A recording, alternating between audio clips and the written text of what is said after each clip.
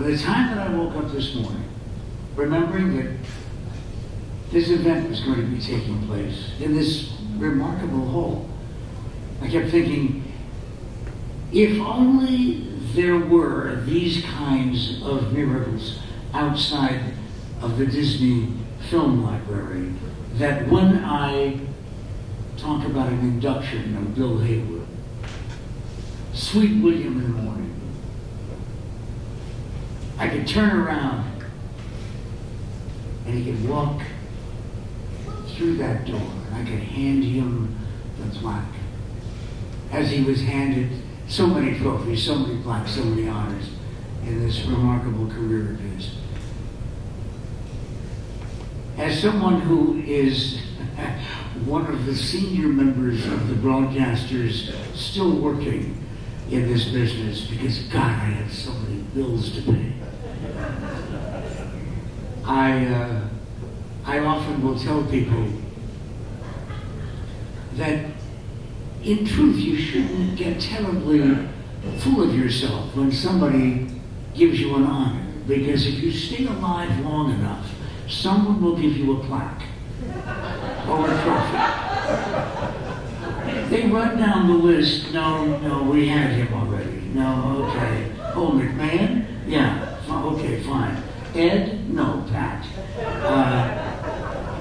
But when you're talking about a guy who deserves all the recognition, even now, posthumously. And why? Well, it's as simple as this. Bill Heywood was just good. He was a pure broadcaster.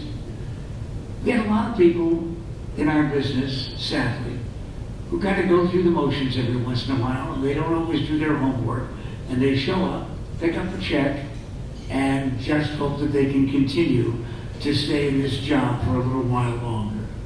With Heywood, always prepared, always the consummate professional, always Sweet William in the morning, and here to accept the plaque from my buddy Bill Heywood is his daughter. He and Susan provided additional excellence for us, Nicole Heywood.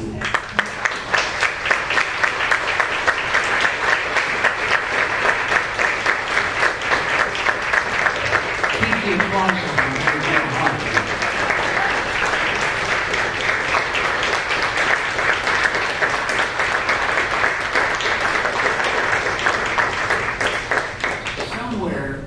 Somewhere there is an official, oh, this is it.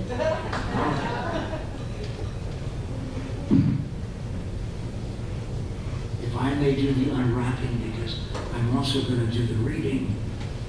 Nicole, in recognition of outstanding achievement and major contribution to the entertainment culture in the state of Arizona, Bill Heywood is inducted into the Arizona Music and Entertainment Hall of Fame on this day, March 26, 2017.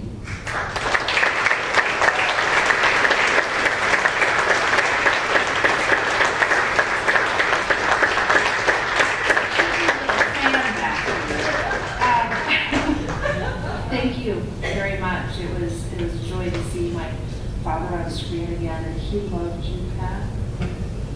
Thank you very much.